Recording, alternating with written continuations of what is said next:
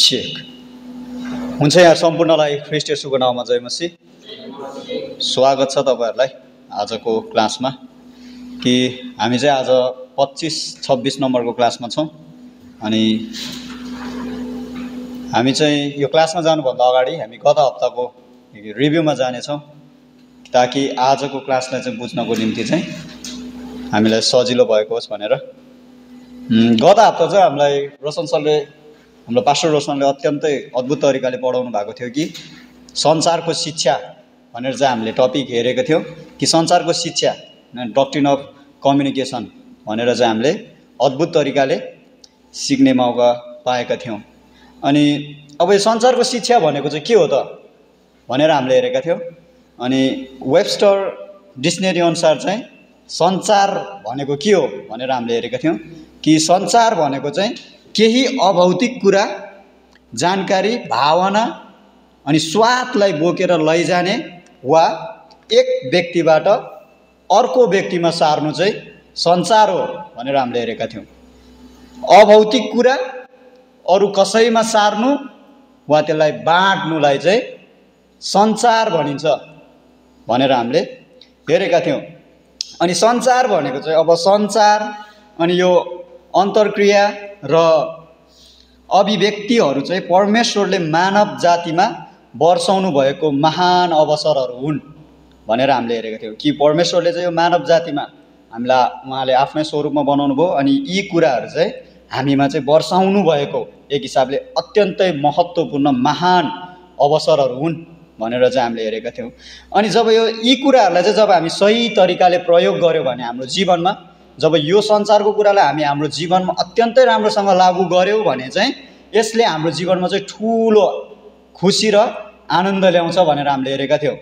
तर सँगै चाहिँ जब यो संसारको चाहिँ लाभ छ अनि सँगै चाहिँ यसको चाहिँ असर पनि छ है। कि यो चाहिँ भागेको अनि सँगै भाग्दै पनि आज हुन्छ होला। त्यही भएर तपाईहरुले ध्यान दिएर सुन्नुभयो भने चाहिँ अवश्य पनि आजको क्लास बुझाउनको निम्ति यसले अत्यन्तै सहायता गर्नेछ। कि यसलाई जब हामी सही तरिकाले प्रयोग गर्यौं भने हाम्रो जीवनमा ठूलो खुशी र आनन्द यसले हामीलाई दिदछ। तर सँगै यसलाई हामीले गलत तवरले चाहिँ हामीले यसलाई प्रयोग गर्यौं भने चाहिँ यसले चाहिँ हामीमा चाहिँ असरहरू पनि ल्याउँदछ भनेर हेरेका थियौं। कि संसार चाहिँ त्यति महत्त्वपूर्ण छ कि हामी के कुरा बोल्छौं हैन, त्यो कुराले चाहिँ हाम्रो जीवनमा त्यस्तो कुरा चाहिँ प्रभाव पारेको हामी देख्न सक्छौं। त्यही भएर चाहिँ हामीले सही तरिकाले चाहिँ सञ्चार गर्न जरुरी छ भनेर हामीले हेरेका थियौं। अनि त्यसैगरी हामीले मत्ती 12:35 देखि 37 सम्मको खण्डलाई पनि पढेर चाहिँ हाम्रो पास्टर रोशन सरले हामीलाई अत्यन्तै अद्भुत तरिकाले सिकाउनु भएको थियो कि जहाँ छेउ चाहिँ येशू ख्रीष्टले चाहिँ असल ढुकुटी र दुष्ट ढुकुटीको विषयमा कुरा गर्नुभएको हामी देख्न सक्छौं। अनि जब यो ढुकुटीले चाहिँ हृदयलाई दर्शाएको कुरा हामीले अत्यन्तै राम्रोसँग हेरेका थियौं। अनि जब येशू ख्रीष्ट स्वयं चाहिँ परमेश्वर भएर पनि चाहिँ उहाँले चाहिँ आफै बोल्न सक्नुहुन्थ्यो। कारण किनकि उहाँ परमेश्वर हुनुहुन्थ्यो। तरै पनि उहाँले चाहिँ आफूलाई पिताको मत हातमा राखेर चाहिँ उहाँले हरेक बिहानी चाहिँ पिता परमेश्वरलाई भेट्न जानुहुन्थ्यो अनि पिता परमेश्वरबाट पाएको वचन चाहिँ उहाँले बोल्नुहुन्थ्यो हैन। पिता परमेश्वरबाट पाएको वचन मात्र उहाँले बोल्नुहुन्थ्यो। उहाँ परमेश्वर भएर त उहाँले आफैलाई पिताको मत हातमा राखेर यसरी उहाँले सञ्चार गर्नुभयो भने हाम्रो निम्ति यो कति महत्त्वपूर्ण हो र त। उहाँ जस्तो सिद्ध परमेश्वरले त उहाँ परमेश्वरको अधीनतामा रहेर बोल्नुभयो भने अब हामीलाई त झन् कति महत्त्वपूर्ण छ त भन्ने विषयमा हामीले हेरेका थियौं। अनि यसरी नै जब हामी परमेश्वरको डक्ट्रिनलाई हामी भित्र लुकाइराख्छौं अथवा भन्नाले भण्डारित गरेर राख्छौं भने, अनि जब हामी त्यसलाई भण्डारित गरेर हाम्रो हृदयमा राख्छौं भने अब त्यो हामीमा बस्छ। अनि जब त्यो हामीमा त्यो सम्पत्ति बस्छ भने चाहिँ अब बाहिर रूपमा चाहिँ त्यो चाहिँ अत्यन्तै राम्रोसँग प्रकट हुन्छ भनेर हामीले हेरेका थियौं। अनि यसरी चाहिँ हामी एउटा असल हैन ढुकुटी भएको व्यक्ति चाहिँ हुन सक्छौं। अनि यो असल ढुकुटी भएको व्यक्ति हुनको निम्ति चाहिँ हामीले सर्वप्रथम डक्ट्रिन लिन जरुरी छ। अनि त्यो लिएको डक्ट्रिनलाई जब हामी लिन्छौं भने अनि त्यसलाई हामी स्वीकार गर्छौं भने चाहिँ हाम्रो हृदयमा भण्डारित हुन्छ। अनि जब त्यो भण्डारित हुन्छ भने चाहिँ अनि चाहिँ हामीबाट प्रकट हुन्छ भनेर हामीले अत्यन्तै राम्रोसँग हेरेका थियौं। अनि सँगै चाहिँ अर्को व्यक्ति छ जुन चाहिँ मुक्ति नपाएको मानिसको विषयमा पनि हामीले हेरेका थियौँ। अनि जो चाहिँ वचनको बुद्धिबाट चाहिँ वञ्चित छ, मुक्ति नपाएको मानिस चाहिँ वचनको बुद्धिबाट चाहिँ वञ्चित छ, ख्रिस्टलाई उद्धारकर्ताको रूपमा चाहिँ उनीहरूले नस्वीकारेको कारण चाहिँ उनीहरूमा चाहिँ अब यो असल कुराको ढुकुटी चाहिँ हुन सक्दैन अनि तिनीहरूबाट चाहिँ यो कुरा चाहिँ निस्किन सक्दैन भनेर हामीले हेरेका थियौँ। अनि त्यसै गरी तेस्रो चाहिँ हामीले संसारिक मानिसको विषयमा पनि हेरेका थियौँ, जसले चाहिँ मुक्ति पाएको छ तर सँगै चाहिँ उनीहरू चाहिँ यी असल ढुकुटी बनाउन चाहिँ चुक्दछन् भनेर हामीले हेरेका थियौँ कि परमेश्वरको वचनको चाहिँ अधिकारलाई चाहिँ इन्कार गरेको कारण, उनीहरू आफ्नै शैलीमा जिएको कारण चाहिँ उनीहरूले चाहिँ जुन असल ढुकुटीबाट निक्लिने जुन त्यो सम्पत्ति, त्यो धन छ त्यो चाहिँ निकाल्न सक्दैन भनेर हामीले हेरेका थियौँ। अनि त्यही भएर चाहिँ उनीहरू चाहिँ त्यो कुराबाट चाहिँ असल कुराबाट चाहिँ असल ढुकुटीबाट निकाल्नको निम्ति चाहिँ असक्षम छ भनेर हामीले हेरेका थियौँ। अनि जब हामी कोही व्यक्ति यो व्यक्ति चाहिँ असल हो कि खराब हो अथवा यसले खराब ढुकुटीबाट निकाल्दैछ कि असल ढुकुटीबाट निकाल्दैछ भनेर चाहिँ हामी कसरी थाहा पाउन सक्छौँ भनेर हामीले हेरेका थियौँ। हामी सजिलै थाहा पाउन सक्छौँ भनेर पनि सरले हामीलाई भन्नुभएको थियो। अब कसरी हामी सजिलै थाहा पाउन सक्छौँ भने त कसरी भन्दाखेरि अब ऊ जस्तो छ उसले त्यस्तै निकाल्छ हैन, ऊ जस्तो छ उसले त्यस्तै निस्कन्छ उसको जीवनबाट भनेर हामीले हेरेका थियौँ। किनकि हाम्रो हृदयमा जे छ अनि त्यो चाहिँ हाम्रो बोलीबाट निस्कन्छ। त्यसरी चाहिँ हामी थाहा गर्न सक्छौँ कि त्यो व्यक्तिले चाहिँ असल ढुकुटीबाट निकालिरहेछ कि खराब ढुकुटीबाट निकालिरहेको छ भन्ने कुरा हामीले अत्यन्तै स्पष्टसँग हेरेका थियौँ। अनि त्यसै गरी हामीले दोस्रो क्लासमा हेरेका थियौँ कि संसारको अवसरहरू हामीले हेरेका थियौँ हैन, कि हाम्रो निर्देशन गर्ने बिन्दुले नै चाहिँ संसारको निर्धारित गर्दछ भनेर हामीले हेरेका थियौँ। अनि हृदयको भरिपूर्ण नै चाहिँ निर्देशन गर्ने बिन्दु हो भनेर हामीले हेरेका थियौँ। हाम्रो हृदयमा चाहिँ जे कुरा भण्डारित छ अनि त्यही कुरा नै चाहिँ हाम्रो निर्देशन गर्ने बिन्दु हुँदछ हैन, फ्रेम अफ रेफरेन्स भनेर हामीले अत्यन्तै राम्रोसँग हेरेका थियौँ।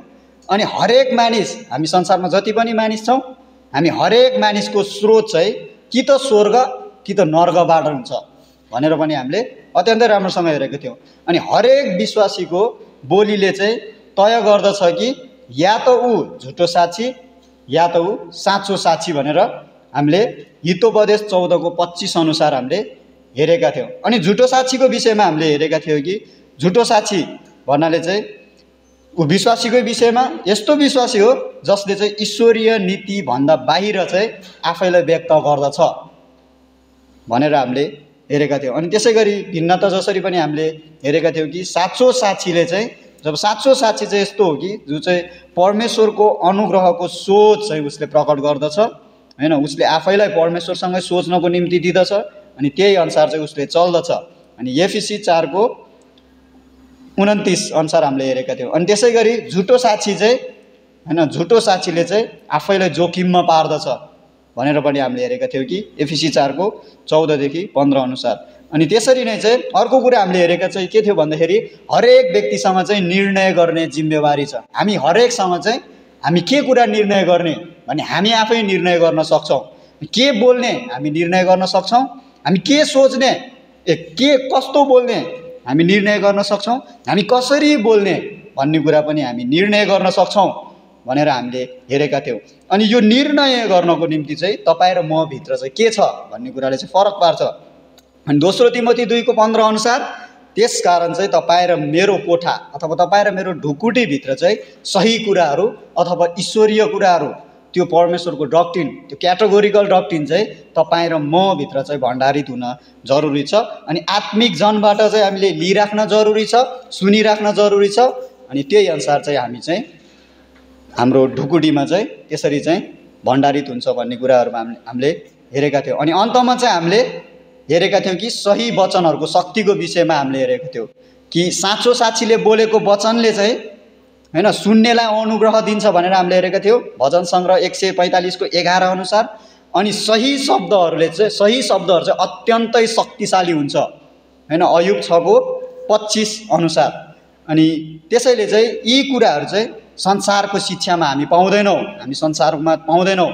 तर जब हामी यसलाई चाहिँ केवल बाइबल सिकाउने ठाउँमा मात्र पाउँछौँ अनि त्यो चाहिँ त्यस ठाउँमा चाहिँ आज तपाईँ र हामी छौँ भनेर हामीले अत्यन्तै राम्रोसँग हेरेका थियौँ। अनि त्यही भएर चाहिँ यो विशेष गरी चाहिँ हामीसँग स्वतन्त्र छ, हामी स्वतन्त्र छौँ कि हामीलाई कसैले बाँधेको छैन, हामी स्वतन्त्र छौँ।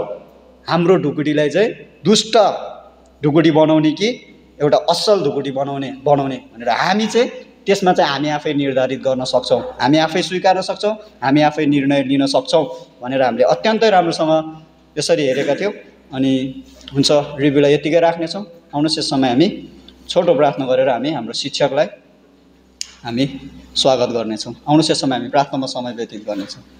साँच्चै परमेश्वर पिता प्रभु तपाईँलाई धन्यवाद यो समयको निम्ति।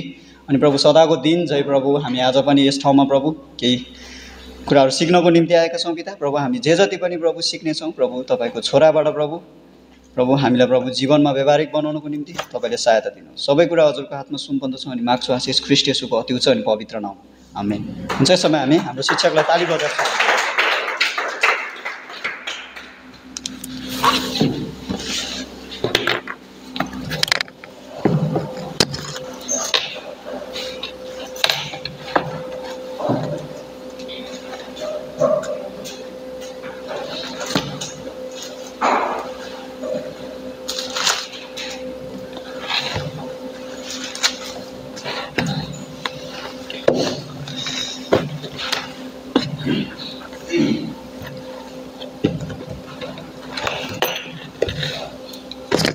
नमस्ते, स्वागत छ तपाईहरुलाई क्लासमा।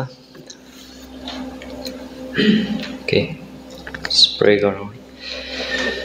प्रभु हामी फेरि धन्यवाद दिन्छौँ यो समयको निम्ति अनि साँच्चै हामी तपाईको उपस्थितिमा छौँ र तपाईको नजिक हामी आउँछौँ प्रभु भनेर हामी तपाईबाट केही कुरा लिन चाहन्छौँ, जे कुरा तपाईँ सञ्चार गर्दै हुनुहुन्छ आज हामीसँग।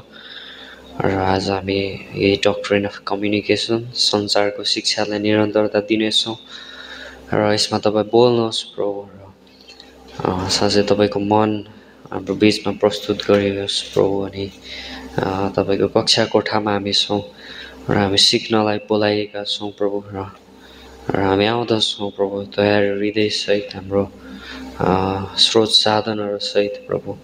जतिसम्म हामीसँग लिन सक्ने क्षमता छ पूर्ण रूपले यो क्षमता सहित हामी आउँदछौँ प्रभु र तपाईँले हामीलाई दिनुहुन्छ अनि पोखिने गरी मेरो कचौरा भरि र पोखिने गरी तपाईँले मलाई दिनुहुन्छ प्रभु र हामी तपाईँको अगाडि आउँछौँ प्रभु। तपाईँले हामीलाई सिकाउनुहोस्, तपाईँ हाम्रो शिक्षक हुनुहुन्छ, तपाईँबाट सिक्नको निम्ति हामी बोलाएका छौँ प्रभु। हामी धन्यवाद दिन्छौँ आजको क्लासलाई, पुरै समयलाई, पुरै तयारीलाई, पुरै प्रस्तुतिलाई प्रभु तपाईँले आशिष दिनुहोस्। धन्यवाद छ यसो प्रभुको नाममा, आमेन। ओके, सो हामीले सञ्चारको शिक्षा भाग 1 लाई हेऱ्यौँ र आज हामी सञ्चारको शिक्षा भाग 2 लाई हेर्नेछौँ। ओके, सो परमेश्वर चाहिँ असल सञ्चार गर्ने व्यक्ति हुनुहुन्छ हैन? उहाँ हुनुहुन्छ कि हुनुहुन्न के कतिलाई थाहा छ? अघिल्लो कक्षामा हामीले भनेको थियो कि परमेश्वर बोल्नुहुन्छ र परमेश्वर सञ्चार गर्नुहुन्छ अनि त्यो चाहिँ राम्रो कुरा हो हैन? अनि परमेश्वरले हामीलाई आफ्नै स्वरूपमा बनाउनु भयो, त्यही भएर हामी पनि सञ्चार गर्न सक्छौँ हैन? अनि जस्तो परमेश्वरले कसरी अहिले यो समय सञ्चार गर्नुहुन्छ हैन? जस्तो परमेश्वरले हामीलाई उहाँको वचन दिनुभएको छ। ओके, यो पनि एउटा उहाँको सञ्चार गर्ने तरिका हो। परमेश्वरले हामीलाई उहाँको पुत्र दिनुभएको छ, हेब्रो 1 को 1, 2, 3 हैन? उहाँ अहिले यो समय चाहिँ हामीसँग आफ्नो पुत्रद्वारा बोल्नुहुन्छ। अनि त्यसपछि ओके उहाँले हामीलाई पवित्र आत्मा दिनुभएको छ। ओके, हामी लिटरली उहाँको आवाजलाई सुन्न सक्छौँ कि सक्दैनौँ अक्षरशः, तर हामी यो त्यो सेन्स चाहिँ गर्न सक्छौँ कि पवित्र आत्मा हामी भित्र हुनुहुन्छ र उहाँले मलाई केही कुरा सञ्चार गर्न चाहँदै हुनुहुन्छ हैन? अनि सँगै प्रकाशको पुस्तकमा हामी पढ्छौँ कि जसको सुन्ने कान छ त्यसले सुनोस् पवित्र आत्माले मण्डलीलाई के भन्नुहुन्छ हैन? सो परमेश्वर सञ्चार गर्न चाहनुहुन्छ अनि सँगै परमेश्वरले अरू के दिनुभएको छ? परमेश्वरले पुलपिट दिनुभएको छ अनि पुलपिटमा परमेश्वरले पास्टर र शिक्षक दिनुभएको छ र परमेश्वर सञ्चार गर्न चाहनुहुन्छ कि केही तपाईँले पाउनुभयो कि परमेश्वर सञ्चार गर्न चाहनुहुन्छ? उहाँले येशू ख्रीष्ट दिनुभएको छ, उहाँको पुत्र वचन जसको नाम वचन हो होइन, सुरुमा वचन हुनुहुन्थ्यो, वचन शरीर हुनुभयो। त्यसपछि उहाँले आफ्नो बाइबल दिनुभएको छ, त्यसपछि उहाँले पवित्र आत्मा दिनुभएको छ, त्यसपछि उहाँले पास्टर शिक्षक दिनुभएको छ, त्यसपछि उहाँले मण्डली ख्रिस्टको शरीर दिनुभएको छ कि। सो हामीसँग संसारको, परमेश्वरले संसारको स्रोतहरू राखिदिनु भएको छ, जहाँबाट हामी परमेश्वरको आवाजलाई प्राप्त गर्न सक्दछौँ। ओके, अब जति पनि संसारमा शब्दहरू छन् होइन, ती चाहिँ दुईवटा वर्गमा वर्गीकृत गर्न सकिन्छ। अनि जस्तो एउटा चाहिँ सञ्चारको शब्दहरू होइन, कम्युनिकेसनको वर्ड्सहरू, जस्तो होइन म तिमीलाई दिउँसो 12 बजी भेट्नेछु होइन, अथवा पेट्रोलको मूल्य कति छ, अनि आइफोन 15 को मूल्य कति छ, अथवा होइन कहिले भएको थियो त्यो घटना होइन, 1948 मा होइन, 1980 मा होइन। त्यसपछि न्युज के छ आजको होइन, भूकम्प कति रेक्टर स्केलको गयो होइन। सो यो भनेको कम्युनिकेटिभ वर्ड्सहरू होइन, यो भनेको सञ्चारको शब्दहरू भयो। त्यसपछि अर्को शब्दहरू पनि छन्, त्यसलाई हामी कम्युनियन वर्ड्स भन्छौँ होइन। त्यो भनेको चाहिँ के हो भन्दाखेरि सङ्गतिको शब्दहरू होइन, जुन चाहिँ हाम्रो परमेश्वरसितको सम्बन्धमा छ होइन। जस्तो हामी मनन गर्न सक्छौँ, हामी प्रेममा कुरा गर्न सक्छौँ, हामी प्रार्थना गर्न सक्छौँ। ओके, परमेश्वरको सङ्गतिमा हामीसँग प्रयोग गरिने वचनहरू छन्। ओके, सो यसलाई चाहिँ हामी कम्युनियन वर्ड्स अथवा सङ्गतिको शब्दहरू भन्दछौँ होइन। जस्तो वचनबाटको शब्दहरू होइन, अनि जस्तो संसारको शब्दहरू छन् जहाँ त्यहाँ शब्दको थुप्रो छ। ओके, सो त्यहाँ धेरै शब्दहरू छन् त्यहाँ होइन, जस्तो धेरै कुराहरू हामी त्यहाँ गर्न सक्छौँ अनि हामी दिनभरि त्यो कुराहरूको विषयमा कुरा गर्न सक्छौँ होइन। त्यसपछि त्यहाँ एउटा सङ्गतिको शब्दहरू छ। ओके, जुन चाहिँ हामी प्राय होइन धेरै मान्छेहरूले यसलाई प्रयोग गर्दैनन् होइन, अनि संसारमा हामी त्यो शब्दहरू पाउँदैनौँ। जस्तो कम्युनियन वर्ड्स भनेको के हो भन्दाखेरि सङ्गतिको शब्दहरू, जस्तो यो भनेको घनिष्ठ हुन्छ होइन। अनि जस्तो हामी एउटा बच्चालाई लिन सक्छौँ होइन, अनि अथवा बच्चालाई अलिकति नजिकमा होइन आफ्नो काखमा राख्न सक्छौँ, अनि उसलाई प्रेम गर्न सक्छौँ, अनि उसलाई भन्न सक्छौँ केही कुरा, अनि जुन कुराले उसको हृदय छुन्छ, अनि त्यसपछि उसले जिन्दगीभरि त्यो कुरालाई बिर्सिँदैन। त्यो चाहिँ एउटा कम्युनियन, त्यो चाहिँ एउटा सङ्गतिको शब्द हो। जस्तो अब उदाहरणको लागि तपाईँ हस्पिटलमा जानुभयो कुनै बिरामीलाई भेट्न होइन, तपाईँ उनीहरूसँग कुरा गर्न सक्नुहुन्छ कि, अनि उनीहरूलाई हामी भन्न सक्छौँ होइन तपाईँलाई कस्तो छ होइन, डक्टरले तपाईँलाई के भन्यो, अनि कहिले तपाईँको डिस्चार्ज हुन्छ होइन। यो भनेको सञ्चारको शब्दहरू भयो होइन, सञ्चारको शब्दहरू। अनि मलाई लाग्छ यो सञ्चारको शब्दहरू सुन्नको निम्ति उनीहरू सायद अत्यन्तै होइन, उनीहरू बिरामी छन् होइन, अथवा उनीहरू अत्यन्तै थकित छन्। मलाई लाग्छ कि यो कुराले उनीहरूलाई सेवकाई गर्दैन, तर हामी त्यसको सट्टामा के भन्न सक्छौँ जसले चाहिँ उसलाई वास्तवमै सेवकाई गर्दछ होइन। हामी उनीहरूलाई कम्युनियन वर्ड्स र सङ्गतिको शब्दहरू उनीहरूलाई दिन सक्दछौँ।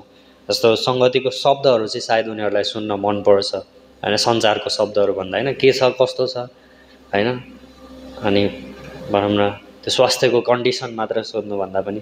जस्तै हस्पिटलको बेडमा भएको एउटा मर्दै गरेको व्यक्तिलाई हामी के भन्न सक्छौँ होइन।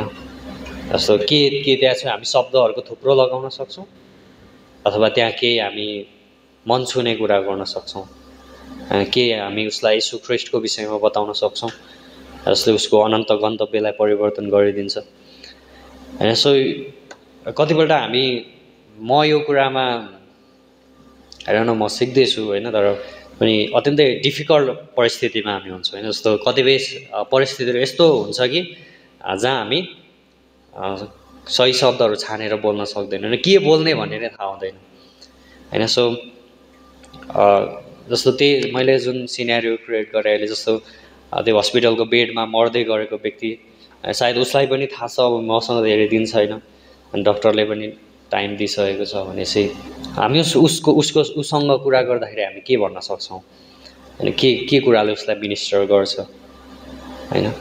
सो यो चाहिँ कम्युनियन वर्ड्स होइन, यो चाहिँ सङ्गतिको वचनहरू, सङ्गतिको शब्दहरू होइन। सो ओके ती शब्दहरू जसले हृदय छुँदछ, ओके ती शब्दहरू जुन प्रेमबाटको हुन् होइन, यसलाई चाहिँ हामी सङ्गतिको शब्दहरू भन्छौँ। अनि सँगै सङ्गतिको शब्दहरूलाई उदाहरण गर्ने अर्को कुरा चाहिँ के भन्दाखेरि प्रार्थना होइन। जस्तो हामी शब्दहरूको थुप्रो लगाउन सक्छौँ, ओके जस्तो म मेरो जानकारी अनुसार, ओके मैले प्राप्त गरेको जानकारी अनुसार म परमेश्वरलाई मेरो कुराहरू राख्न सक्दछु। तर सँगै अर्कोपट्टि म पवित्र आत्माद्वारा निर्देशित भएर मेरो शब्दहरू म प्रयोग गर्न सक्छु। अनि कतिपल्ट मलाई थाहा हुन्छ कि म के भन्न गइरहेको छु भनेर, तर कतिपल्ट मलाई थाहा हुँदैन म के भन्न गइरहेको छु। अनि जस्तो मलाई थाहा भएको नलेज होइन, जस्तो हामी प्रार्थना सङ्गतिमा गर्ने गर्छौँ, हामी यहाँ विषयहरू देखाउँछौँ अनि हामी प्रार्थना गर्छौँ, अनि हामीलाई थाहा हुन्छ सुन्ने व्यक्तिलाई कि उसले के प्रार्थना गर्दैछ भनेर। कतिपल्ट प्रार्थना सङ्गति अत्यन्तै बोरिङ हुन्छ किनकि हामीलाई थाहा हुन्छ कि त्यहाँ संसारको शब्दहरू मात्र प्रयोग गरिएको छ। तर प्रार्थना सङ्गति त्यतिखेर चाखलाग्दो हुन्छ जब हामी सङ्गतिको शब्दहरू प्रयोग गर्छौँ होइन। हामीलाई थाहा छैन उसले के भन्न गइरहेको छ, हो विषयहरू यहाँ छन् तर उसले कम्युनियन वर्ड्सहरू प्रयोग गर्दैछ होइन, उसले सङ्गतिको शब्द ऊ होली स्पिरिटद्वारा निर्देशित हुँदैछ होइन। अनि जस्तो कोही आवश्यकतामा छ, कोही बिरामी छ, कसैलाई क्यान्सर छ, प्रभु उसको आवश्यकता पुरा गरिदिनुहोस् होइन, त्यही कुरा होइन, जस्तो जानकारीमूलक कुरा होइन। अनि यो चाहिँ जताततै छन्, ओके यी शब्दहरू हामी जताततै भेट्दछौँ। तर संसार सङ्गतिको शब्दहरू भनेको जब यीशु ख्रीष्ट यस पृथ्वीमा हुनुहुन्थ्यो अनि उहाँले आफ्नो पितासँग आफ्नो सम्बन्ध बनाउनु भयो होइन। अनि जब यीशु ख्रीष्टले बोल्नुभयो होइन, मानिसहरूले भन्छन् कि हामीले यस्तो कहिल्यै सुनेकै थिएनौँ होइन, उहाँले यस्तो बोल्नुभयो जुन मैले कहिल्यै सुनेको थिइनँ होइन। उहाँको वचनहरू अनुग्रहमय वचनहरू हुन्, उहाँले शास्त्री र फरिसीहरूले जस्तो बोल्नुहुन्न। अनि उहाँको वचन चाहिँ अधिकारसहितको होइन, सामर्थ्यसहितको थियो होइन। अनि यसलाई चाहिँ हामी संसारको शब्दहरू भन्न सक्छौँ होइन। र हामी एउटा अत्यन्तै सक्रिय मण्डलीमा छौँ जहाँ चाहिँ हामी धेरै सन्देशहरू सुन्छौँ, जहाँ हामी बाइबल कलेजमा छौँ, हामीसँग धेरै ज्ञान छ, ओके हामी धेरै ज्ञानहरू प्रयोग गरेर मानिसहरूलाई उत्साह दिन सक्छौँ, मानिसहरूसँग कुरा गर्न सक्छौँ। तर के त्यसले वास्तवमै सेवाकाई गर्छ भन्ने कुरा चाहिँ प्रश्न हो होइन। जस्तो मसँग धेरै ज्ञान हुनसक्छ, मसँग धेरै जानकारी हुनसक्छ, बाइबलको डक्ट्रिनको पुरै जानकारी मसँग हुनसक्छ, तर के त्यसले सेवाकाई गर्छ होइन। सायद त्यसले सुन्ने व्यक्तिलाई सेवाकाई नगर्न सक्छ, सँगै बोल्ने व्यक्तिलाई पनि सेवाकाई नगर्न सक्छ होइन। जस्तो जब म कसैलाई उत्साह दिँदैछु भने यसले मलाई सेवाकाई गर्न आवश्यक छ अनि उसलाई पनि सेवाकाई गर्न आवश्यक छ। पहिलो कुरा उसलाई गर्नु पर्यो, मलाई पनि गर्नु पर्यो। जस्तो जब म वचन प्रचार गर्छु भने त्यसले कङ्ग्रिगेसनलाई होइन, मण्डलीलाई सेवाकाई गर्न आवश्यक छ, सँगै म स्वयंलाई प्रचारकलाई पनि सेवाकाई गर्न आवश्यक छ। र परमेश्वरको वचन र अभिषेक चाहिँ को एउटा कुरा भनेको चाहिँ यसले हामीलाई पुनर्जीवित पार्छ, ओके जस्तो सङ्गतिको वचनहरूले पुनर्जीवित पार्छ होइन। जुन वचनहरू म तिमीहरूलाई भन्दछु ती आत्मा र जीवन हुन्, ओके त्यसमा लाइफ छ, ओके म धेरै शब्दहरू बोल्न सक्छु जसले जीवन प्रदान गरिरहेको छैन, तर म केही कुरा भन्न सक्छु जसले जीवन प्रदान गर्छ।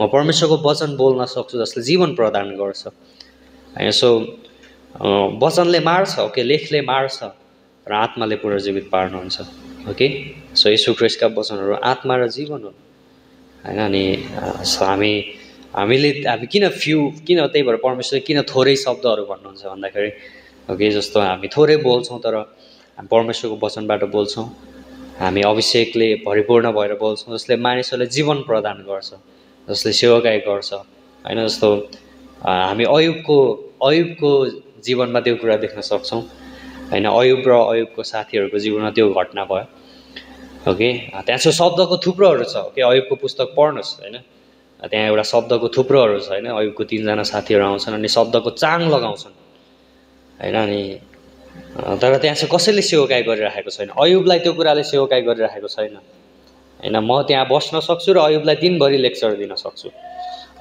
किनकि मसँग धेरै ज्ञान छ, मैले परमप्रभुको विषयमा धेरै जानेको छु।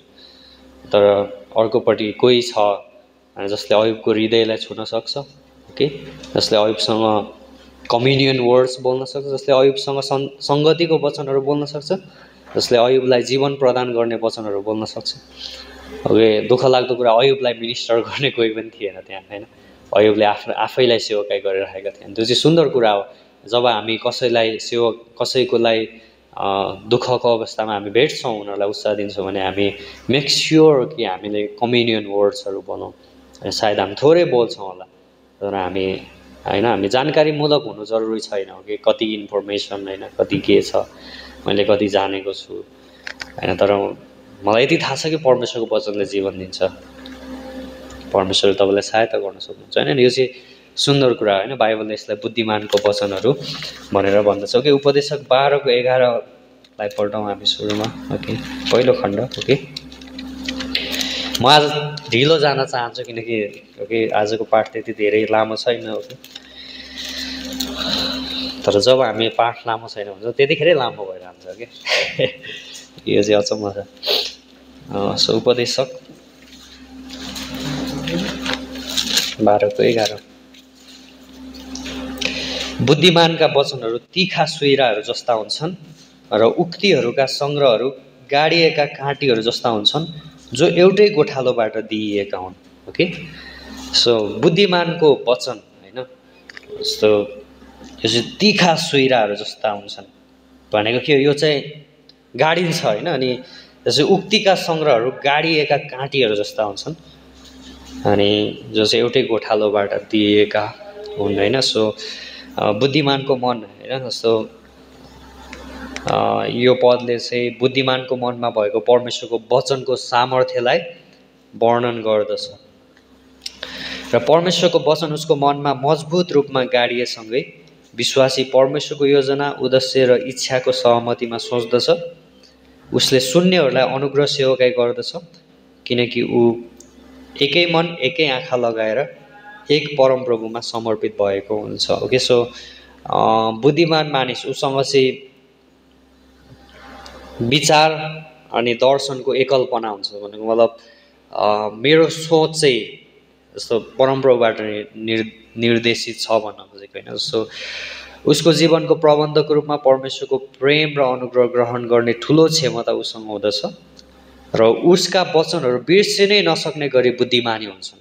ओके, सो बुद्धिमानी मानिसले केही बोल्छ भने म त्यसलाई बिर्सिदिनँ, त्यो बिर्सिन गाह्रो हुन्छ।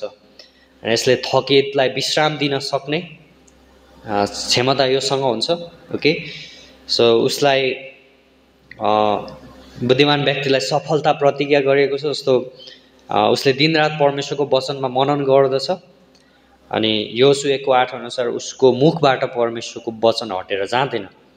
भनेपछि बुद्धिमान मानिसलाई यो व्यक्ति जसले परमेश्वरको वचनमा दिनरात मनन गर्छ उसलाई सफलता प्रतिज्ञा गरेको छ। भन्नु मतलब के हो? म पुलपिटमा सफल हुन सक्छु, म सल्लाह दिने कुरामा सफल हुन सक्छु होइन, म उत्साह दिने कुरामा होइन म सफल हुन सक्छु। ओके, बुद्धिमान मानिसले उसको गोठालोको आवाज सुन्छ। यूहन्ना 10:4 होइन, मेरा भेडाहरूले मेरो स्वर सुन्छन्। ओके, बुद्धिमान मानिसको वचनहरू चाहिँ एउटै गोठालोबाट दिएको। भन्नुको मतलब के हो? ओके, जस्तो म गोठालोलाई पछ्याउँछु अनि गोठालोबाट म वचन प्राप्त गर्छु होइन। सो म उहाँबाट नलिकन दिन सक्दिनँ भन्न खोजेको होइन। जस्तो म केही बोलिरहेको छु होइन, मेरो मुखबाट बुद्धिमानी वचनहरू निस्किरहेको छ भने मैले त्यो गोठालोबाट प्राप्त गरेको। एउटै गोठालो भन्नु मतलब येशू ख्रीष्टबाट मैले प्राप्त गरेको हो। अनि शान्त र परमेश्वरको धीमा स्वरप्रति ऊ संवेदनशील हुन्छ। पहिलो राजा 19:12 होइन, उहाँको विशेष आज्ञाहरूलाई उसले पछ्याउँदछ होइन। जस्तो म मेरो गोठालोको आवाजप्रति संवेदनशील हुन्छु होइन, उहाँको शान्त र मधुर होइन धीमा आवाजप्रति होइन, जब उहाँ अत्यन्तै सानो गरी बोल्नुहुन्छ भने पनि होइन म त्यसलाई सुन्न सक्छु। अनि ईश्वरीय अगुवाईभन्दा माथि उसका विचार र धारणाहरूलाई कहिल्यै पनि उसले माथि राख्दैन। प्रेरित 20:24 होइन, जस्तो उसको लागि चाहिँ परमेश्वरको वचन नै अन्तिम सल्लाह हुँदछ। र यसो बुद्धिमानको वचनहरू होइन यसले चाहिँ सेवकाई गर्दछ होइन। जस्तो यसले यो यस्तो लाग्छ कि यो तिखो सुइरो जस्तो हो होइन, जस्तो यो गाडिन्छ मेरो हृदयमा, तर यसले छाप छोड्छ होइन, यसले सकारात्मक छाप छोड्छ होइन, यसले काम गर्छ। जस्तो परमप्रभुको वचन 2 धारे तरवार जस्तो हो अनि यो हड्डी हड्डीमा जान्छ होइन, यो मासी मासीमा, यो जोड्नी जोड्नीमा जान्छ। यसले काट्छ, यसले टुक्राउँछ, यसले भाग लगाउँछ होइन। अनि यसले चाहिँ सेवकाई गर्छ होइन। जस्तो कतिपल्ट हामी परमेश्वरको वचनबाट मानिसहरूलाई सेवाकाई गर्न विफल हुन्छौँ होइन। सो हामी नझोक्यौँ कि परमेश्वरको वचनले जहिले पनि निर्माण गर्छ होइन, जहिले पनि उन्नति गर्छ होइन। मेरो शब्दहरूबाट मैले हजारौँ शब्द भन्नु र परमेश्वरको वचनबाट होइन एक दुईवटा कुरा भन्नु त्यसले फरक पार्छ होइन, त्यसको वेट धेरै छ होइन। सो बुद्धिमानको वचनहरू होइन, अनि यो चाहिँ एउटै गोठालोबाट दिएका हुन् होइन। जस्तो जब म मेरो मुख खोल्छु भने ओके, मेरो मुखबाट त्यही गोठालोले दिएको शब्दहरू निस्किन्छ होइन। अनि यो चाहिँ अत्यन्तै राम्रो कुरा हो। अनि पहिलो कोरिन्थी 14:8 हामी जान्छौँ भने त्यहाँ चाहिँ स्पष्ट आवाजको विषयमा कुरा गरिएको छ ओके। पहिलो कोरिन्थी 14:8 देखि 10 पदलाई पढौँ ओके। हामीलाई थाहा छ कोरिन्थीको मण्डलीको पृष्ठभूमि उनीहरू जस्तो विभिन्न भाषाहरू जस्तो अन्य भाषा भनिएको छ यहाँ होइन, तर होइन उनीहरू चाहिँ बग जस्तो होइन, एउटा भनौँ न अर्थ नै नभएको कुराहरू बोल्नमा व्यस्त थिए होइन। अनि 8 पददेखि हामी जब हेर्छौँ भने त्यही सन्दर्भमा पावलले भन्छन् कि किनकि तुरहीले स्पष्ट आवाज निकालेन भने लडाइँका निम्ति कसले आफैलाई तयार पार्दछ र यस प्रकारले तिमीहरूले पनि सजिलै बुझ्न सकिने शब्दहरू जिब्रोले उच्चारण गरेनौ भने बोलिएको कुरा कसरी बुझिनेछ त? किनकि तिमीहरूलाई हावामा बात गर्नेछौ। संसारमा अनेकौँ प्रकारका आवाजहरू हुन सक्छन्, तर तिनमा कुनै पनि मतलब बिनाको हुँदैन ओके। सो यहाँ चाहिँ स्पष्ट आवाज निकाल्ने भन्ने विषयमा पावलले भन्दछन्। जस्तो उनले तुरहीको उदाहरण दिन्छन् कि तुरहीले स्पष्ट आवाज निकालेन भने लडाइँका निम्ति कसले आफैलाई तयार पार्छ। जस्तो हामी प्राचीन समयहरूमा हेर्छौँ भने सैनिकहरूलाई चाहिँ के हुन्थ्यो भन्दाखेरि निश्चित क्रियाकलापहरू गर्नको निम्ति बोलाउन अथवा भेला गर्नको निम्ति चाहिँ तुरही फुकिन्थ्यो ओके। तुरहीको प्रयोग गरिन्थ्यो, ध्वनि दिइन्थ्यो अनि उनीहरू चाहिँ भेला हुने गर्दथे होइन। जस्तो हामी त्यसको सन्दर्भलाई पक्रिन चाहन्छौँ भने हामी गन्तीको पुस्तकमा जान सक्छौँ कि गन्ती 10 अध्याय ओके। यहाँ चाहिँ तुरहीहरू बनाइएको छ होइन। अनि जस्तो 10 अध्यायको 1 पददेखि अनि परमप्रभुले मोसालाई यसो भन्नुभयो, तिमीले आफ्नो निम्ति चाँदीका 2टा तुरही बनाऊ र तिमीले तिनलाई पिटेर बनाउनु र ती तिम्रा निम्ति समुदायलाई भेला गराउने र छाउनीहरूको यात्रा सुरु गर्ने कामका निम्ति काममा आउन्। तब तिनीहरूले तिनलाई फुक्छन्, जब तिनीहरूले तिनलाई फुक्छन् तब सारा समुदाय भेट हुने पालको ढोकामा तिमी कहाँ भेला हुन्। जब तिनीहरूले एउटालाई फुक्छन् तब शासकहरू अर्थात् इस्राएलका हजारौँका मुखियाहरू तिमीहरू कहाँ भेला हुन्। जब तिमीहरूले खतरा ध्वनि बजाउँछौ तब पूर्वपट्टि बसेका छाउनीहरू अघि बढुन्। जब तिमीहरूले दोस्रो पल्ट खतरा ध्वनि बजाउँछौ तब दक्षिणपट्टि बसेकाहरू अघि बढुन्। तिनीहरूको यात्रा सुरु गर्नका निम्ति तिमीहरूले खतरा ध्वनि बजाउन्। तर जब सभा भेला गराइनुपर्छ तब तिमीहरूले तुरही फुक्नु, तर खतरा ध्वनि चाहिँ नबजाउनु ओके। अनि हारुनका छोराहरूले अर्थात् पुजारीहरूले तुरहीहरू फुकुन् अनि तिमीहरूका पुस्ता पुस्तासम्म नै ती तिमीहरूका सदा रहिरहने विधि ठहरियो। तर जब तिमीहरू आफ्नो देशमा तिमीहरूलाई थिचोमिचो गर्ने शत्रुहरूको विरोधमा लडाइँ गर्न जान्छौ तब तिमीहरूले तुरहीहरूमा खतरा ध्वनि बजाउनु। तब तिमीहरू परमप्रभु तिमीहरूका परमेश्वरको सामु सम्झनामा आउनेछौ र तिमीहरू आफ्ना शत्रुहरूबाट बचाइनेछौ ओके। अब यहाँ छ तुरहीहरू छन्, तर तुरहीको ध्वनिहरू चाहिँ फरक छ ओके। जस्तो तुरही चाहिँ यहाँ छ 2टा चाँदीका तुरही भनेको छ कि 2टा तुरही बनाउनु भनेर परमेश्वरले भन्नुहुन्छ कि। सो यहाँ चाहिँ अब समुदायका अगुवाहरूलाई बोलाउने ध्वनि छुट्टै छ। त्यसपछि के छ भन्दाखेरि खतरा ध्वनि बजाउँदाखेरि होइन अघि बढ्ने, जस्तो समुदाय अघि बढ्दाखेरि बजाउने ध्वनि छुट्टै छ। अनि त्यसपछि अर्को के छ भन्दाखेरि ओके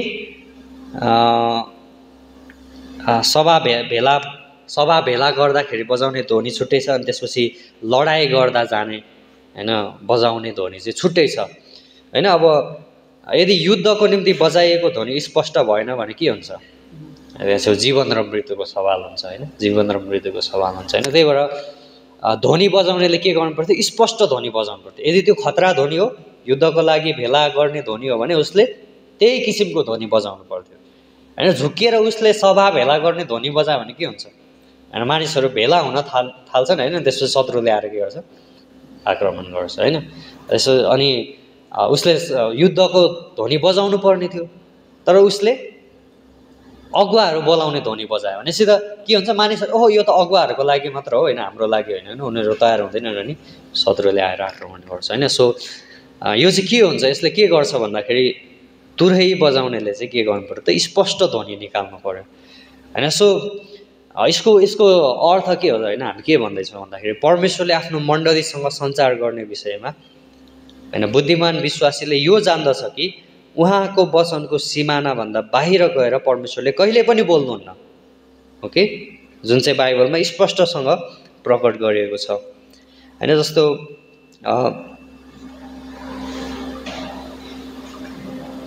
भन्नुको मतलब के हो भन्दाखेरि परमेश्वरले सञ्चार गर्नुहुन्छ भने उहाँले स्पष्ट ध्वनि स्पष्ट ध्वनिसहित सञ्चार गर्नुहुन्छ होइन। अनि यो चाहिँ आजको पुलपिटको सेवकाईसँग सम्बन्धित छ होइन। जस्तो आज वचनको सेवकाईको क्रममा ओके, सो धेरै पुलपिटहरूबाट स्पष्ट ध्वनि निक्लिँदैन ओके। अनि अस्पष्ट ध्वनिले चाहिँ के गर्छ त अस्पष्टता होइन, अलमल्लता होइन, त्यसले चाहिँ के विचलनता उत्पादन गर्दछ होइन। जस्तो त्यहाँ चाहिँ स्पष्ट ध्वनि निस्किएन तुरैबाट भनेपछि त्यसले चाहिँ के अलमल्लता होइन उत्पादन गरेको हामी पाउँदछौँ होइन। अनि येशू ख्रीष्टको दिनहरूमा भए जस्तै आज पनि त्यस्तै छ, धेरै मानिसहरू बुझ्न असफल हुन्छन् कि परमेश्वरले के भन्दै हुनुहुन्छ भनेर होइन। त्यही भएर येशू ख्रीष्टले भन्नुहुन्छ होइन मत्ती 22:29 होइन, मत्ती 22:29। सो के भन्नुहुन्छ येशू ख्रीष्टले ओके,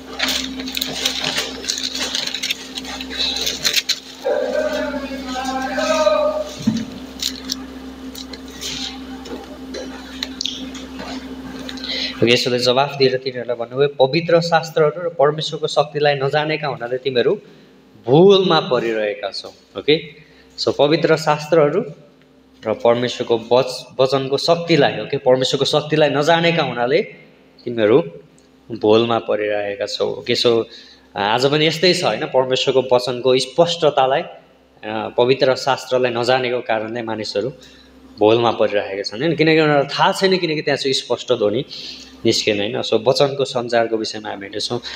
सो सञ्चार चाहिँ क्रिस्चियन विश्वासको अत्यन्तै कोरमा छ। जस्तो हामी क्रिस्चियन विश्वासमा हामी आउँछौँ भने जस्तो परमेश्वरले सञ्चारद्वारा नै के गर्नुभएको छ त होइन, प्राणहरू बचाइने उपाय राखिदिनु भएको छ होइन। त्यो भनेको के भन्दाखेरि हामी सुसमाचार प्रचार गर्छौँ र त्यहाँ चाहिँ प्राणहरू बचाइन्छ होइन। हामी सञ्चार गर्छौँ होइन, हो कि होइन भन्नुहोस् त। हामी नबताइकन होइन, कसैले नबताइकन उनीहरूले कसरी सुन्छन् होइन, कसैले सञ्चार नगरेसम्म कसरी उनीहरूलाई थाहा पाउँछन् होइन येशू ख्रीष्ट को हुनुहुन्छ, उहाँले उनीहरूको निम्ति के गर्नुभयो होइन। अनि परमेश्वरले मानिसलाई एकअर्कासित सञ्चार गर्न सक्ने क्षमता दिनुभएको छ।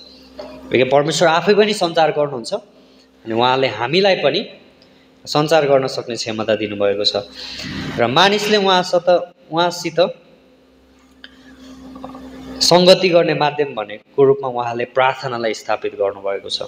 ओके, सो प्रार्थना पनि एउटा महत्त्वपूर्ण सञ्चारको माध्यम हो र उहाँको विचारको प्रकाशको रूपमा परमेश्वरले वचन होइन मानिस जातिलाई दिनुभएको छ र उहाँको सञ्चारको बहुमूल्य उपहारलाई नै हामी सुसमाचार प्रचारको निम्ति प्रयोग गर्दछौँ। ओके, सो भन्नुको मतलब के हो भन्दाखेरि हामी परमेश्वरसँग प्रार्थनाद्वारा सञ्चार गर्छौँ। ओके, हामी परमेश्वरसँग प्रार्थनाद्वारा सञ्चार गर्छौँ, परमेश्वर हामीसँग उहाँको वचनद्वारा सञ्चार गर्नुहुन्छ। ओके, सँगै मैले अघि सुरुमै भनेको 4-5वटा स्रोतहरूद्वारा उहाँले सञ्चार गर्नुहुन्छ। अनि त्यसपछि हामी चाहिँ हराएकाहरू कहाँ सुसमाचारद्वारा सञ्चार गर्छौँ। ओके, यो चाहिँ राम्रो सञ्चार विधिहरू हो, यो राम्रो सञ्चार माध्यमहरू हो। सो हामी परमेश्वरसँग प्रार्थनाद्वारा सञ्चार गर्छौँ, परमेश्वर हामीसँग वचनद्वारा सञ्चार गर्नुहुन्छ अनि हामी हराएकाहरू कहाँ सुसमाचारद्वारा सञ्चार गर्दछौँ।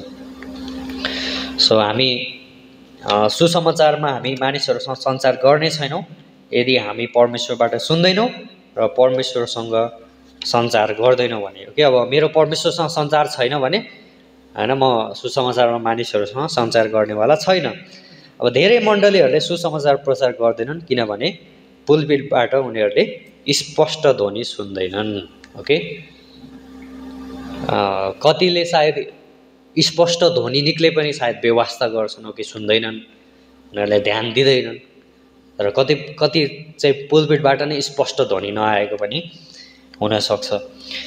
र येशू ख्रीष्टको महान मिसन आज्ञा भनेको हरेक राष्ट्रमा हरेक मानिसहरूलाई सुसमाचार प्रचार गर्नु हो, विश्वासीहरूलाई विश्वासमा चेलापन गर्नु हो, मत्ती 28:18-20। र यो परमेश्वरको वचनमा अत्यन्त स्पष्ट छ होइन कि मण्डलीको मुख्य उद्देश्य के हो भनेर होइन।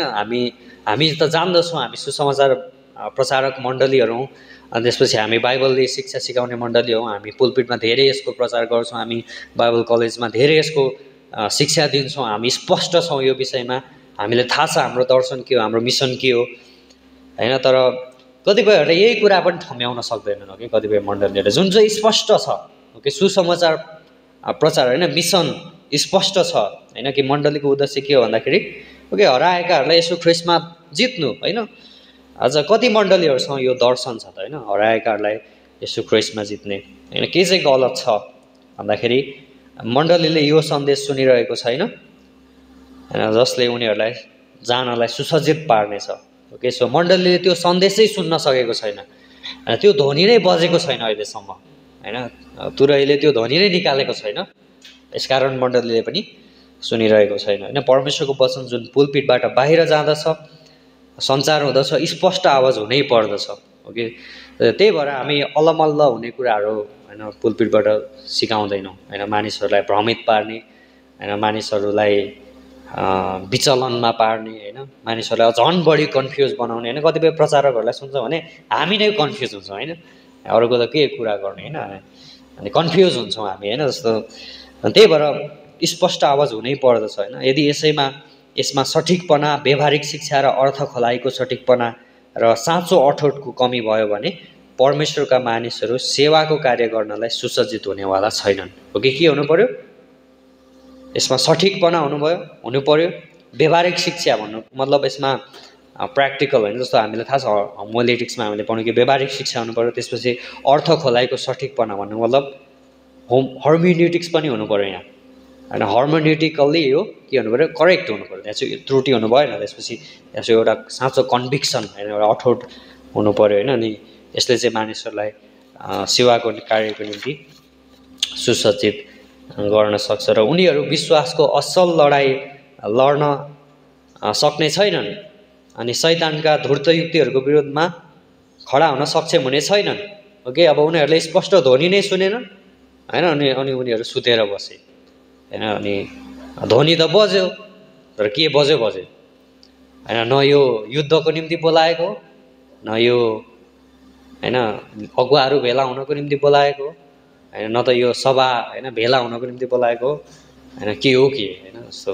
त्यही भएर मण्डलीहरू आज होइन हामी देख्न सक्छौँ होइन, जस्तो उनीहरू आत्मिक युद्धमा सहभागी छैनन् होइन, उनीहरूलाई शैतानको धूर्तयुक्तिहरूको विषयमा अत्तो पत्तो छैन होइन। अनि उनीहरू त धेरै दान वरदानमा फोकस छन्, उनीहरू होइन भाषाहरू बोल्नमा व्यस्त छन् होइन, उनीहरू प्राण जित्ने कुरा त उनीहरूलाई थाहै छैन होइन। अनि त्यही भएर मण्डलीमा आज धेरै नाटकहरू देख्छौँ होइन हामी।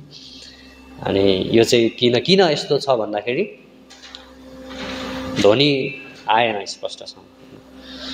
अनि सो युद्धको निम्ति होइन, आत्मिक युद्धको निम्ति तयार नभएको चाहिँ के हो भन्दाखेरि वचनको अस्पष्ट आवाजको कारण होइन, वचनको अस्पष्टताको कारण होइन।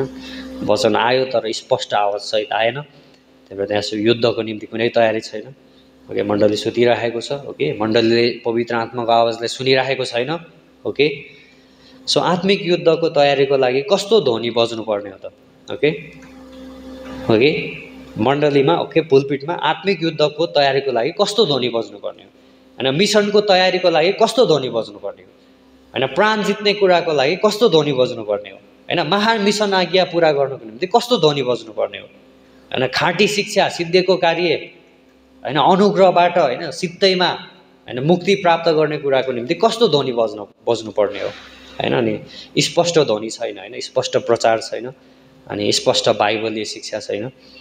त्यही भएर मैले भने जस्तै होइन धेरै नाटकहरू होइन आज हामी क्रिस्चियन जगतमा पनि पाउन सक्दछौँ। त्यही भएर येशू ख्रीष्टको सिद्धिएको कार्यद्वारा प्राप्त भएको विजयलाई होइन मण्डलीहरूले अनुभव गरिरहेका छैनन् होइन, उनीहरू अझै सङ्घर्षरत छन् अनि उनीहरू अझै आफ्नो मुक्तिलाई सुसज्जित पार्न चाहन्छन् होइन। हो यस हाम्रो मुक्ति सजिएको छ ओके, हामीले फेरि त्यसलाई मेकओभर गर्न आवश्यक छैन ओके। हामीले फेरि त्यसलाई ओके जस्तो सिद्धिएको कार्यको विषयमा होइन जस्तो होइन त्यो पेन्टिङ पुरा भइसक्यो होइन। अब तपाईँले गएर फेरि त्यसमा केही थप्न आवश्यक छैन। यो it is done, it is finished, तेतलस्ताई अब सिद्धियो। त्यो तपाईँले यसमा थप्न सक्नुहुन्न, तपाईँले यसमा केही कुरा घटाउन सक्नुहुन्न। सिद्धिएको कार्यले हामीलाई विजय दिइसकेको छ होइन। अनि हामी अझै पनि त्यो विजय प्राप्त गर्न सङ्घर्षरत छैनौँ। यसो कतिपय क्रिस्चियनहरू होइन शैतानलाई जित्नको निम्ति सङ्घर्षरत छैनन्, हामीले जरुरत छैन होइन। जस्तो हामीले जितिसकेका छौँ अनि त्यो चाहिँ अद्भुत कुरा हो ओके। के बुझ्नुभयो ओके, स्पष्ट ध्वनि निकाल्ने विषयमा ओके 2 मिनट आफ्नो छिमेकीलाई भन्नुहोस् ओके।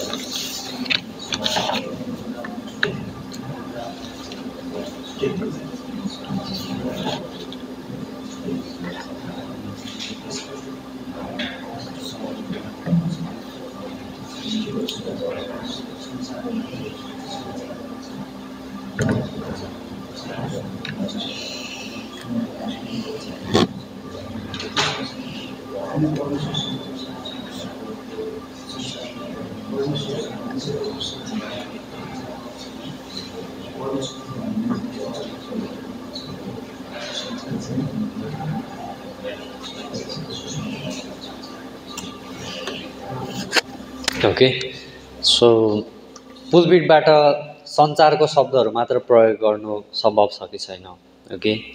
जस्तो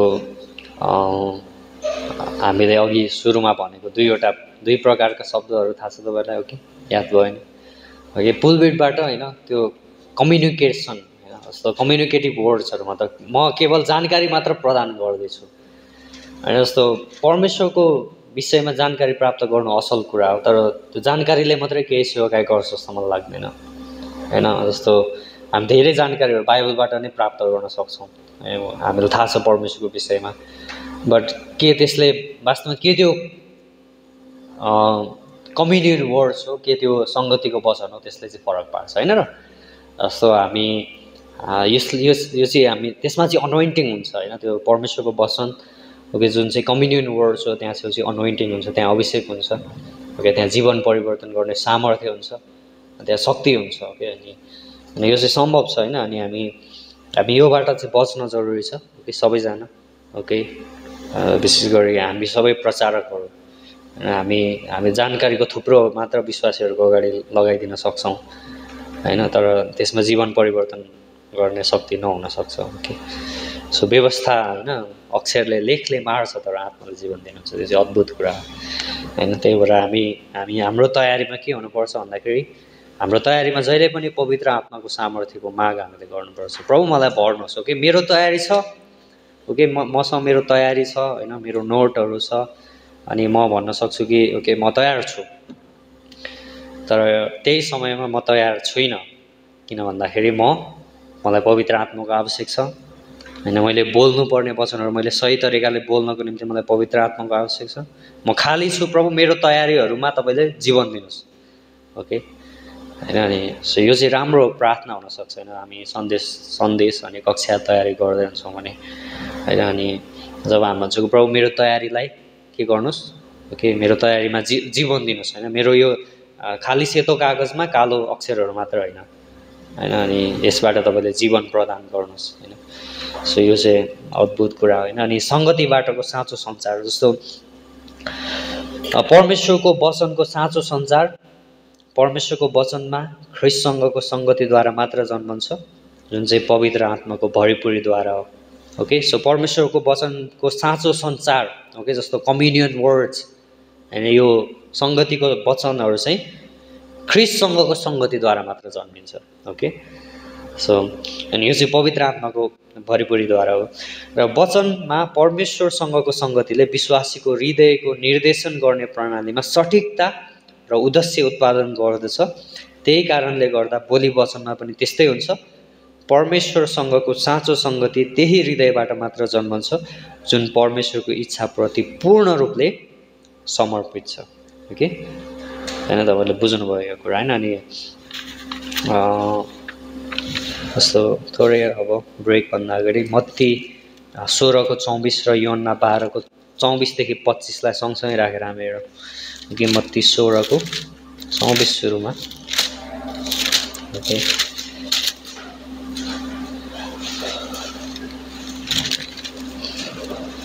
तब यसुले आफ्ना चेलाहरूलाई भन्नुभयो, कोही मेरो पछि आउन चाहन्छ भने उसले आफैलाई इन्कार गरोस्, आफ्नो क्रुस उठाओस् र मेरो पछि लागोस्। त्यसपछि योहन्ना 12:24-25।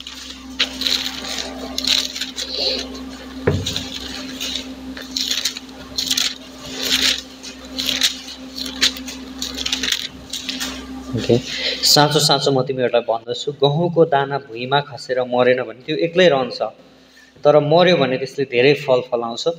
जसले आफ्नो प्राणलाई माया गर्छ त्यसले त्यो गुमाउनेछ, अनि जसले संसारमा आफ्नो प्राणलाई घृणा गर्छ त्यसले यसलाई अनन्त जीवनसम्म जोगाइराख्नेछ। ओके, अब यो दुईटा किन हामीले यो सँगै पढ्यौँ भन्दाखेरि जस्तो यही कारणले गर्दाखेरि चाहिँ अधिकांश पुलपिटहरूले समय र बेसमयमा परमेश्वरको सम्पूर्ण मनसायलाई प्रचार गर्दैनन्। जस्तो प्रेरित 20:27 अनि त्यसपछि 2 तिमोथी 4:2 पद होइन। जस्तो एउटा पास्टरले तबसम्म मात्र क्रुसको जीवनलाई प्रचार गर्न सक्छ जब ऊ आफै त्यसमा जिउँदछ। ओके, जस्तो हामीले यहाँ छौँ क्रुस उठाउने अनि त्यसपछि आफू मर्ने विषयमा कुरा गर्ने। अब यो विषयमा किन एउटा पास्टरले प्रचार गर्न सक्दैन उसको मण्डलीमा भने, किनकि ऊ आफै त्यसमा जिराखेको छैन, ऊ आफै क्रुसको जीवनमा जिराखेको हुँदैन, त्यही भएर उसले त्यसलाई प्रचार गर्न सक्दैन। अब म परमेश्वरको सम्पूर्ण मनसायलाई किन प्रचार गर्न सक्दिनँ भन्दाखेरि म आफै नै त्यो होइन परमेश्वरको सम्पूर्ण मनसायमा नजिराखेको हुन सक्छु होइन कि, अनि मलाई डर हुन्छ होइन। जस्तो मानव स्वभावले हर सम्भव क्रुसलाई इन्कार गर्दछ जबसम्म परमेश्वरले मानिसको इच्छालाई तोडेर उसलाई घुँडामा ल्याएर सहक्रुसीकरण र समर्पणता मार्फत पुनरुत्थानको जीवनलाई देखाउनुहुन्न होइन। जस्तो यो चाहिँ क्रुसको जीवन होइन, क्रुसको जीवन जिउने अनि त्यसपछि क्रुसलाई नै प्रचार गर्ने। अनि तपाईँले देख्न सक्नुहुन्छ कि प्रचारकहरू आफै वचनमा नजिएको कारण या त आफू त्यसमा जिउन नसक्ने कारण धेरै प्रचारकहरूले पुलपिटबाट परमेश्वरको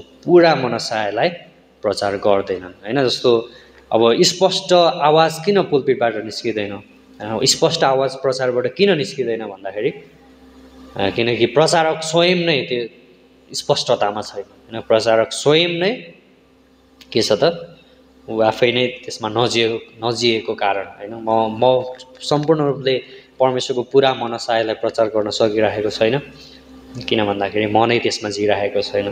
सो त्यही भएर प्रचारकको जीवन चाहिँ के हो भन्दाखेरि यो चाहिँ जीवन हो। जस्तो हामीले होमोलेटिक्समा पनि पढ्दै थियौँ कि परमेश्वरले सन्देशलाई भन्दा पहिला सन्देशवाहकलाई होइन प्रचारकलाई तयार गर्नुहुन्छ होइन। जस्तो हामी पास्टर सिबेलीलाई देख्छौँ होइन, त्यसपछि बिली ग्रामलाई कतिले क्वेसन गरे कि होइन तपाईँले यो सन्देशको निम्ति कति वर्ष तयार गर्नुभयो होइन। यो चाहिँ लाइफ टाइम हो होइन, यो त मेरो जीवनभरिको तयारी हो होइन। परमेश्वरले मलाई तयार गर्नुभयो, परमेश्वरले मेरो जीवन तयार गर्नुभयो, अनि म परमेश्वरको पुरा मनसायमा जिराखेको छु, अब म प्रचार गर्न सक्छु होइन। म क्रुसको जीवन जिराखेको छु, अब म प्रचार गर्न सक्छु होइन। सो त्यही हो होइन। अनि हामी जब यो सेवाकाईमा छौँ भने होइन सञ्चार हाम्रो निम्ति अत्यन्तै महत्त्वपूर्ण छ होइन। परमेश्वरले पुलपिट दिनुभएको छ, यो चाहिँ सञ्चार गर्नको निम्ति हो। यहाँबाट परमेश्वरको सोचहरू सञ्चार हुन्छ, यहाँबाट परमेश्वरको पुरा मनसाय सञ्चार हुन्छ, यहाँबाट स्पष्ट ध्वनि सञ्चार हुन्छ, यहाँबाट वर्गीकृत शिक्षा सञ्चार हुन्छ, यहाँबाट खाँटी शिक्षा सञ्चार हुन्छ होइन। अनि यसले आवाज निकालिराखेको छ होइन। मलाई लाग्छ हाम्रो सेवकाईले होइन स्पष्ट आवाज निकालिराखेको छ होइन। हामी मानिसहरूलाई कन्फ्युज गराइराखेको छैनौँ। ओके, हाम्रो मिसन सिधा छ, हामी स्पष्ट छौँ यो कुरामा होइन। अनि यो चाहिँ सुन्दर कुरा हो जुन परमेश्वरले हामीलाई दिनुभएको छ। ओके, आमेन। सो हामी 10 मिनट ब्रेक लिन सक्छौँ। 35मा तपाईँहरू आउन सक्नुहुन्छ कि